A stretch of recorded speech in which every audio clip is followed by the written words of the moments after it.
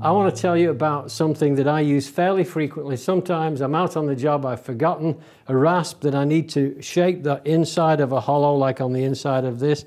So I would take a piece of broom handle, cut it in two, stick on some sandpaper, and I've got everything I need for a poor man's rasp to get into those areas that I might not get with any other tool that I've got. I've got a flat face on this side. Just glue some sandpaper on there and you're good to go. It's a great shaping tool, it works. I've used it many, many times in times of need.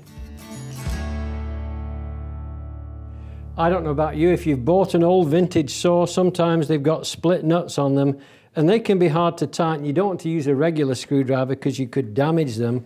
What I do, or I have done, is I just took an old screwdriver and I filed out the midsection, and that will insert into the head like that, and you just turn it, tighten up the screw, and you've got that for life. It's a great tool, very handy, and you won't damage the heads on the split nuts.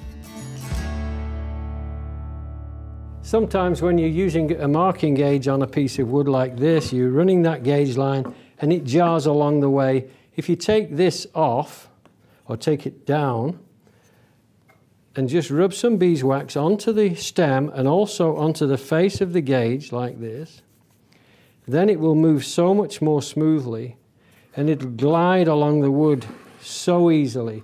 It's worth doing. You only have to do it every 2 or 3 months. It's simple.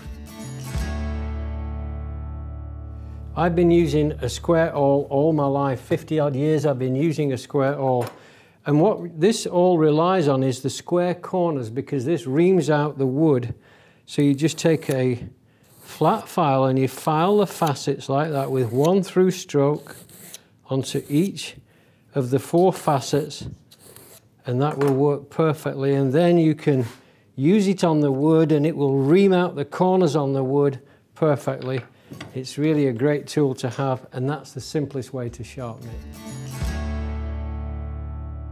There are different ways that we use spoke shaves, and just to give you an example, I'm using a spoke shave here. Sometimes I've got the spoke shave set for a heavy cut, like this here, and instead of altering the setting, I can just pull the spoke shave forward like this, and it'll take a lighter cut.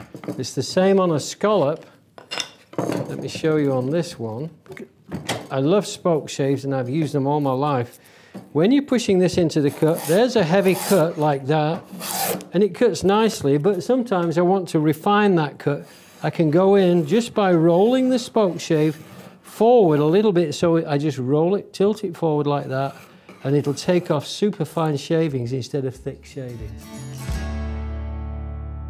One of the arch enemies in a small garage workshop like I've got is the space that I'm working in, and that becomes very problematic when you're working in a 3-dimensional way. So you've made a chair, you've got clamps going in every direction. What I do, what I recommend my students do, instead of having the clamps like this, where you've got 2 going in one direction, 1 going in the other, making it 5 feet long instead of 4 feet long, make sure all your clamps are going in the same direction. That way you don't have these spikes sticking out. Imagine this in a 3-dimensional object. The clamp legs are going all over the place. This means you've at least reduced the footprint in your work area. Sometimes when you're ploughing a groove with a plough plane like this, now this is working perfectly, but sometimes you get some contrary grain and it stops cutting. It's not because the plane isn't working.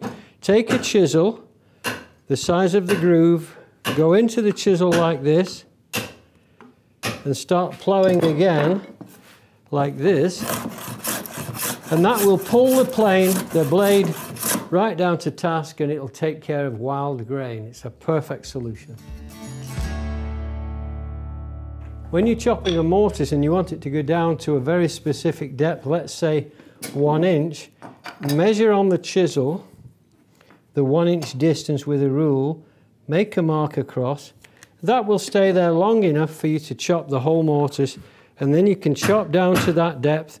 When you get to the line, you just stop and move along the mortise. You've got an equal depth, that's not a word, that's an equal depth to your mortise.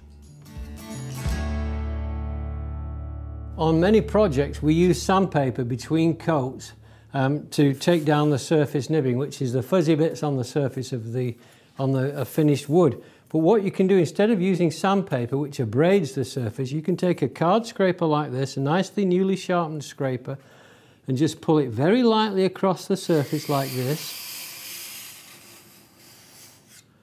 and it'll take off that surface nibbing, and that will be smooth. You can do that between coats all the way through to the very last level, and then you're ready to apply that last coat and all the nibbing will be gone. When you've just finished gluing up and you have got glue oozing from the joint lines, just take some shavings off the floor. Instead of introducing water and wet cloths to your work, just use the shavings to clean off the excess. Whoops.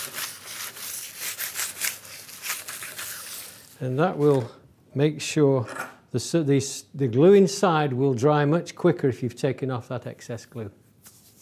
So thank you for watching my 10 top tips. I think it's been fun. I think you'll enjoy following me on Instagram.